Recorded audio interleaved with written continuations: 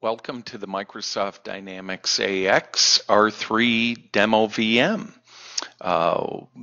We're going to cover some of the elements that were set up for a typical overview demo. And before we get into some of those elements, what I'd like to do is just to cover some of the setup that you may want to do on this VM. So the first thing is that looking at the batch jobs, we've created 3 batch jobs for alerts, workflow, and email distribution. So rather than having to go into the AOT and set up a tutorial for the workflow engine, all you have to do is to select the workflow, come in and change the status from withholding to waiting. And at this point in time now, the workflow engine will be running, and as you go through the demos for purchase recs or other workflows, they should fire automatically. Similarly, if you're going to do alerts and emails for alert-based processing, change-based alerts, you may want to turn on these batch jobs as well. A little bit more on the AIF processing later. One other thing that's very typical for the demo is we have created a logo library in SharePoint so that you can add your prospect's logo. One thing that I would like to point out is that on the VM, if you go to Windows Explorer and go to this C drive, you'll notice that there are a number of different directories here. And on these directories, one of which is a demo files directory. And in the demo files directory, we have subdirectories where we've put in backup documentation around some of these functional changes that we've made on the VM.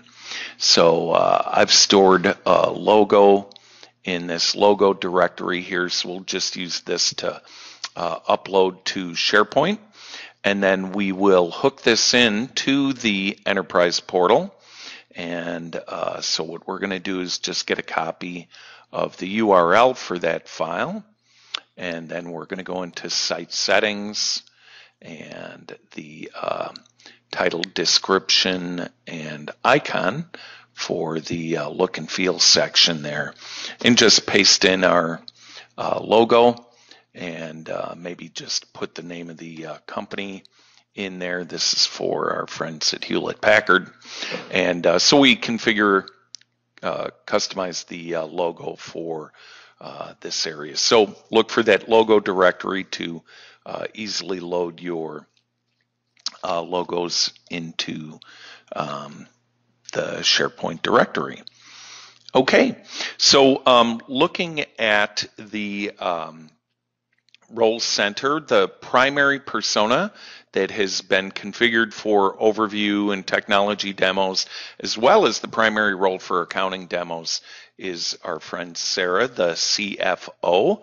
One other thing before you get going is you might notice that on the desktop of Sarah's session here is a remote desktop login for Ken.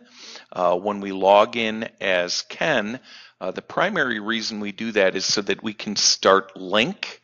And so we fire up Ken's remote desktop session, make sure that Link is running between he and Sarah, so that when we get back to Sarah's role page and we look at her key performance indicators, we have a presence icon in Link, and this jewel on the EBITDA KPI is set up so that you can then go ahead and send a question to Ken so that you can do your Link demo here. But the big thing is to make sure that you fire up a session with Ken to make sure that his Link is active before you load Sarah's role page, or that icon will not be active on Sarah's role page. And by the way, just for efficiency's sake, when I do the demo for Link, I usually load a role center for Ken in a different language to illustrate the 42 countries with 36 languages that we support out of the box. So, so that's the setup with Ken. So again, make sure Ken and his Link are loaded so that the presence indicators in Link work on the KPI icons. There are links built into, hyperlinks built into the KPIs where it'll take you to an enterprise portal screen. This one will take you to the finance team site in SharePoint. This one here will take you to the collections workbench in AR. So a couple of the other things that we have pre-populated for this is there is the some personalizations done with the released products. So if we went into a detailed form for the released products, and this is where you would typically go in and hide and show fields, and maybe we get to the next step of going to personalize this form so that you could change a label, move some of the fields around, perhaps even add a new field from the personalization. We have set up a couple of configurations that you can load from Sarah, or if you're in a different persona and you want to retrieve from another user, that being Sarah. But here from Sarah's page, we can have a configuration of an engineer, which has simplified this form tremendously, so that when you launch this, maybe the backstory is you've got an engineer who's always getting himself in trouble. You want to simplify his form to have just read-only capabilities with just the right amount of information for that persona. That has been set up, one for an engineer with 2 tabs. The simple configuration does not have the engineer action pane nor the engineer fast tab here. Okay, and you will notice that we have the enterprise portal is set up. We also do have 2 personas for the vendor and the customer self-service.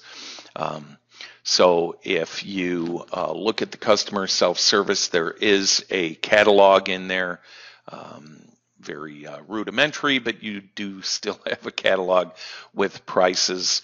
The user ID for the customer self-service is Benjamin, and the user for the vendor portal is Aaron H. So if you wanted to launch the vendor portal, you just hold down the icon with a shift and the right click, run as a different user. And as I mentioned, Aaron H is the persona that is set up for the vendor portal. You can then log in here as Aaron H, and then she has access just to the Fabricam supplier, and then has access to the request for quotes, the invoices, and purchase order confirmations and so forth. So that is the setup for vendor portal. And again, customer portal is the persona of Benjamin. So just to get you started, the setup then for this first part of the overview demo with navigation and role centers. We'll have another video for the self-service BI and productivity tools.